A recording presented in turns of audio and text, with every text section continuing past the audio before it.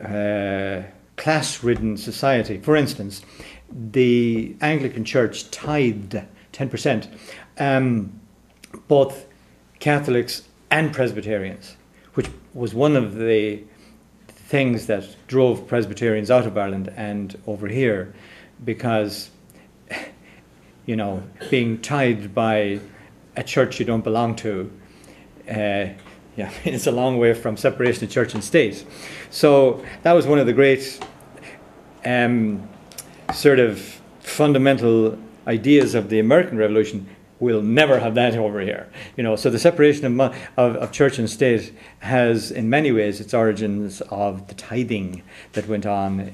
So we mustn't forget that. So you can see how unfair the situation was. Plus, the Irish Parliament. Now, this was before what, as a result of all this, became the United Kingdom when they abolished the Irish Parliament in 1800.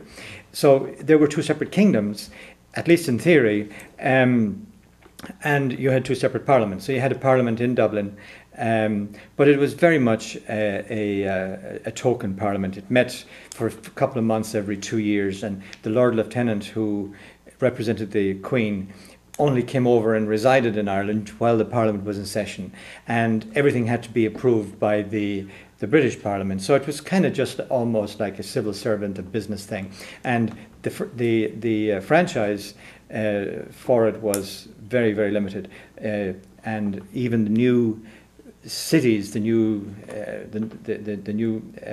trade class didn't have very much representation. Some cities did; they became chartered cities and boroughs and so on, and they were able to have representatives. But generally speaking, it was the landed gentry. So it was known in Ireland history as the landlord's parliament.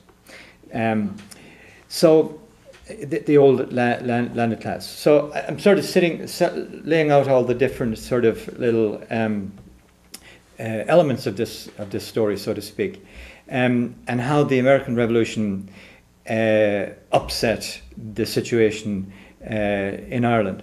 But probably the thing it's obvious that the American Revolution had reverberations all over the world, and especially in Europe, and in many ways triggered the revolution in France, because that it was the American experience that gave the French people the courage to think that, yeah, you could overthrow the old system, the ancien régime. Say it in French. Come on. Ancien régime. Yeah, I love that. You know, we can't say that stuff anymore, but that's what it was known as. Isn't that correct? That's what it meant. It meant. Very much. Yeah. And Americans supported. Yes. Yeah. So. Yeah. So until the storming of the Bastille in what, 1791? 71? 91, I meant. I think it was 91. I think so. Yeah. Was it 91? Thank you. You know, we look back on that now, we think it was like a natural thing to happen, but not really. It was an extraordinary thing to happen, actually, because to overthrow the existing order in any age seems very unlikely until it happens, and then, oh yeah, sure. So there was a lot of things going on, and I'll try and cover them as much as I can. Now, once the war, the War of Independence got going, and remember there was a long period in between when America got itself settled in as a new republic. It took several years before it had its constitution. We were talking about that earlier tonight. Somebody didn't sit down one night and write up the constitution, as you know. It took a long time. So a tremendous amount went on there. In the meantime, you had fellows like one of my favorites, John Paul Jones. Everybody heard of John Paul Jones, out there. And one event, which I'll read to you from a little thing here, sort of gives you an idea of just the terror that an American ship cruising unmolested around in the Irish Sea and must have sent to the British. So, and the event that we all remember in Ireland and England is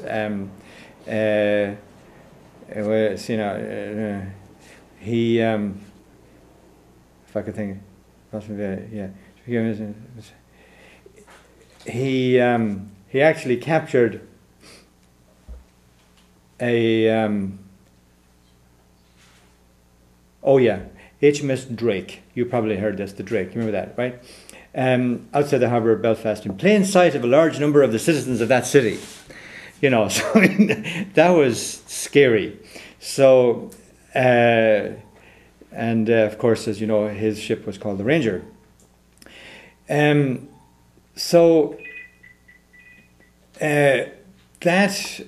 as he says here, sparked off an explosion of invasion fears and frantic appeals to the Lord Lieutenant for help.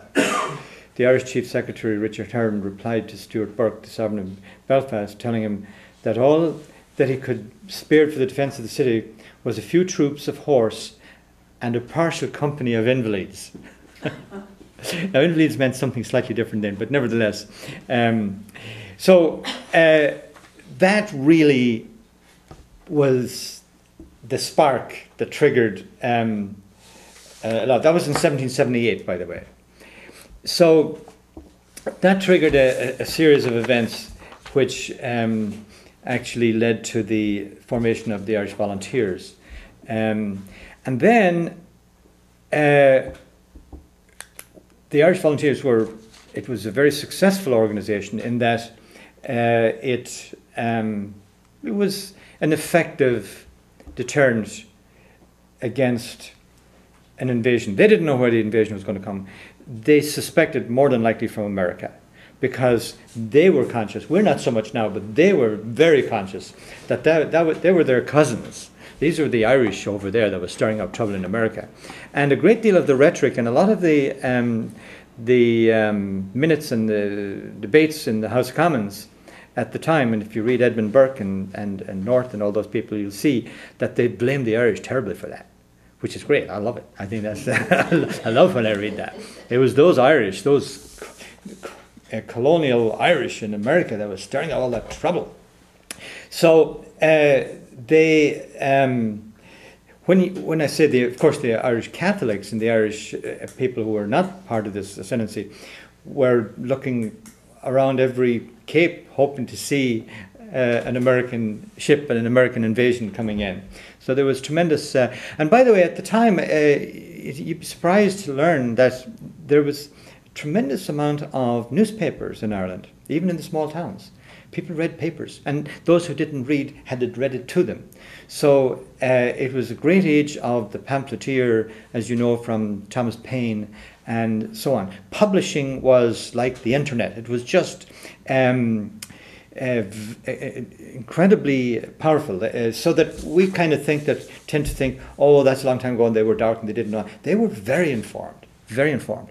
So almost everything that was happening in America was almost in real time, and certainly in those days was being reported and widely understood and known, particularly in the cities and down through the population, down through the country, because they had the canals, and most of that's why Dublin became so prosperous and built all those beautiful buildings, like if you've been to Dublin, like the Four Courts and the Custom House, and all of the great iconic buildings of Dublin today were all built during that period of trade. But it was not just in Dublin. Dublin was the gateway. Dublin was the outlet for it, and you had these great canals that spread all the way down through prior to the railroads. But the canals came well over 100 years or long. The Irish were great for building canals. That's where the Irish navy, the word navy comes from. They built all the navigation channels in England, and so therefore working on the navigation channels, that's where the word navvy came from. So we were great navvy. So when they did the Erie Canal, you know, where do you want it dug?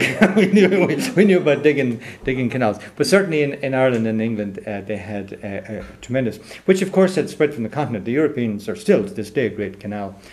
Canals are extremely important because that was it's so cheap to transport heavy material on water, because it's so there, the canal barges would have been going down to Athlone and down to Cork and all the various places, you know, on a daily basis, you know, constantly back and forth. So it wasn't as dark as you might think. And you know, if you know how much they wrote in those days. Once the telephone was invented, we had 100 years of darkness, where we don't have anything to, you know, we have no idea what people said to, but we know everything that John Adams said to his wife and all the letters and so on. So there's, you know, we have a tremendous amount of knowledge of what was going on back in those days. But I say that because not only was there, you had the army situation where it was affecting the military balance, if you like, in England. You had this huge trade thing, but also the spread of ideas was going right down into the heartland of the, and certainly in Dublin and Belfast.